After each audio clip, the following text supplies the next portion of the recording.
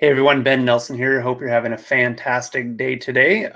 It is time for another market update for the Portland metro area. So I am going to jump right into it. I'm going to try to be a little bit more to the point on this one today and not drag it on so much, just kind of get to the meat of the information. And so yeah, let's just jump right into it, and let's look at inventory levels, and we'll talk about a few things on the macro level, bigger picture here too, and see where we might be headed here going into quarter four. Well, we're in quarter four now, but looking back at data from in the third quarter, and then see where we're trending towards in 2022. So let's jump into the Portland Market Action Report. So jump back up here to the top. Still same old on inventory. Been hovering right around that 1 month inventory level for just over a year here. So nothing new there. You will see that so new listings did increase a little bit, and pending sales decreased. And looking at, so I'm going to actually jump down here, because this is, if you're just looking at current activity, people might start to think and interpret like, oh, look, we're at the top and we're starting to come back down. So you'll see right here, we definitely have seen a decrease in average and median sale price. It was, I'm going to jump back up here, right about 3%, 2 to 3%. From the previous month, 2% average, almost 3% median. But let's look at big picture here. We're in the fall, and if you look back at this this history here, you can see that you get into June, you have this, in the middle of summer, June, July, have this peak, and then it kind of tapers, and then you come back down. So September of 15, same thing here, September of 16. And then you can see that every year that's what you get. You get the summer peak, you get the fall, it trends down a bit. So to me, that's just all that this is. We've had our peak, we're coming into the fall, we're seeing a little bit slower activity. We're just seeing a pullback in pricing due to the time of year, which is very normal. And so that's obviously represented in the year. The rolling average, I think it was almost 20%. Now it's down closer to, I think, 17 for the average and median sale price, how much it's increased. But yeah, it's absolutely, in my opinion, nothing to be concerned about and saying, oh, look, proof that we were at the top and now we're starting to pull back. It's just a cyclical, seasonal pullback in pricing, which is expected. We actually didn't really see it all that much last year, just because it was so crazy with the pause that COVID forced on us in the spring. It just kind of pushed us into just an extended summer almost, and we just didn't really see. I mean, you can see a little bit there, but not as much as you normally see. So yeah, again, nothing in my opinion to be concerned about. Just kind of the normal way the cycle works seasonally. You can see here, I'm not going to spend really a whole lot more time on this. It's all kind of very, and I'm happy to send this to you if you want to see the full market action report. Just shoot me an email or send me a message. I can send over the full report to you so you can see the whole thing if you're a data junkie like I am.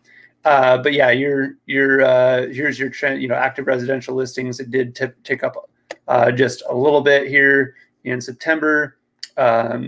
New listings was about the same as the prior month. Pending sales did come down a little bit. Again, all kind of seasonal stuff. Let's jump into news. Again, I'm trying to keep it a little bit shorter here. So let's jump over. Let's talk about interest rates really quick. They have been low for a very, very long time. This is just one article, but there's a lot of things out there if you start looking around that. Again, these are predictions, so don't take it as gospel or anything like that. But this is from Yahoo Finance. Market expects interest rates to rise by end of 2022, early 2023. So they've been pretty stable this year. I mean, there's a couple times where, I mean, if you read the headlines, it looked like the sky was about to fall a couple times, interest rates ticking up above, getting close to them, 3.5%. And it's just like ridiculous. It's still so low. We're just so used to them being so low. So I don't actually know. I didn't really look at what the predictions are as far as how much they're expected to go up. But the bottom line is the expectations anyway are that they're not going to really do much over the next year or so. So we've still got probably at least a year, maybe a little bit longer of really fairly low interest rates. And then we're going to start seeing it tick up. Now, that's all subject to change based on what they see happening in the economy and with inflation and all of that stuff. There's been some back and forth on concerns for that. They're concerned one day, then they're not. So if they get overly concerned about inflation, we're talking, the Fed and what they do to, buying bonds and investing in the economy and all that stuff. And they are starting to taper their purchases, which they've said they were going to do. But yeah, that if they change their plan and react differently, obviously that could speed up the expected timeframes of when the interest rates are going to go up. But they are going to go up. I mean, they've been so low for so long. There's really only one direction that they can go, and that is up. So of course, I've been saying that for I think 4 or 5 years, and here we are still at like 3% interest rates, which is great if you're buying. It has the effect of that has been more upward pressure on pricing, of course, because people, for the most part, buy based on payment. So when you have low interest rates, you can afford more, puts upward pressure on your prices. So we probably will start to see, if this time frame is correct, that's when we're going to start to see some pullback in pricing to when the interest rates start to go up a little bit. But that said, there's also, I mean, we could continue to see upward pressure from inflation. And we could continue to see, other things continue to push up. We still have an extremely low inventory. We still have a huge need for housing. So there's a lot of supply and demand pressure, and there's a lot of other things that are still continuing to push that up. And if wages continue to rise, then obviously that people will be able to afford more house, even if interest rates do go up. So, and interest rates just one piece of it, but again, at some point they are going to go up. Right now, the prediction is probably about a year or so out. Let's talk about, and I just want, well, actually, I'll get to that here in just a second when I talk about the forecast. I almost just left the studio. I almost did the wrong thing. Okay, let's talk about forbearance again really quick. Forbearance has been an ongoing topic. Obviously, there's the concern of potential foreclosures, distressed inventory coming on the market, things like that. And I just want to kind of give you an update there. Here, if I can find it, there it is. Okay, forbearance declines at fastest pace in a year. I looked back, I think there was like 2.5 million or something like that in forbearance or behind back in June. I could be wrong on that number, but it was somewhere in there, give or take, a couple 100,000. But I believe the latest number, if I can find it in here, was, yeah, there it is. Estimate is 1.3 million homeowners still in active forbearance plans. That's good. It's continuing to trend down. People are exiting forbearance. This really is, number one, this is a very low number. It's like 2.5 or 3% of all loans. It is such a small percentage of all housing units, even though it sounds like a lot. I mean, we're 5 million housing units behind for what is needed from or underproduced by about 5 million homes. So even if all these came to the market, I mean, it's just a blip on the actual need for housing. So this is not going to do anything to negatively affect the market, in my opinion. And again, you have to look at locally what the supply levels are and what the how many are actually in forbearance. And then the other thing, you know, likely, so I mean, so like if one market could be a little bit oversupplied, and then if they have a huge number of this 1.3 million, obviously they're going to be affected differently than a market that is behind in inventory, and then they have a small number of people in forbearance or potentially going to foreclosure. And again, most of these owners have equity, so they're not going to go to foreclosure. Likely, they're going to go on the market as a quasi-distressed seller, but there's plenty of buyers out there looking for a home. So it's not going to be like what it was back in 2008, where people were just throwing their houses up and slashing prices. They couldn't find buyers because nobody had financing and there was too much inventory. It's just not that scenario. Let's look at last thing here. I told you I was going to keep it fairly short. So, I mean, 15 minutes, I guess, is short. Let's look at the forecast and the trend for Portland appreciation here. Again, I talked about and I showed how it had pulled back a little bit this last month or so, but you know, the overall trend is what you're looking at, not just the seasonal adjustments in pricing. So this is just one, and I did look up a couple others, and they're all kind of on the same page with what they were predicting. But this is, and they pulled this information from Zillow, and it shows a projected appreciation rate of about 13% over the next year. So actually, I didn't even look at when this was.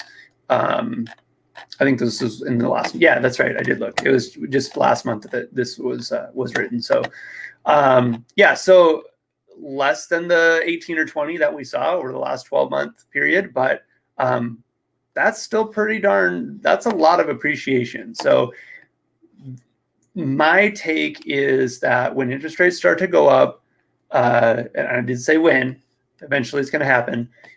You're going to have a little bit of a pullback in this appreciation, but we're going to continue to see appreciation, just not 15, 20, 25%, depending on your, you know, submarket of the Portland metro area. You're not going to see those numbers. You're going to start to see more, you know, 5 to 7, maybe 8% annual appreciation, which I'm not going to get into it right now, but, you know, people talk about, and I'm not bashing the stock market or anything, but,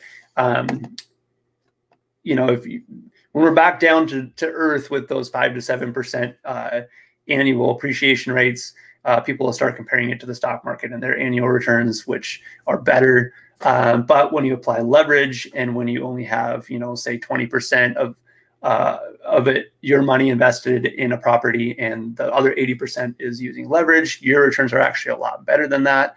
If you want me to go over that with you, if you're curious about how that works, I would be happy to run some numbers, and maybe I'll do a follow-up video on that, just kind of breaking down a quick couple scenarios about how leverage in real estate increases your returns, because it's super awesome. And if you don't know that and you don't look at that, you're really missing out on what your true returns are when you invest in real estate. So sidebar there, love real estate investing. I would love to talk to you about that if you're interested.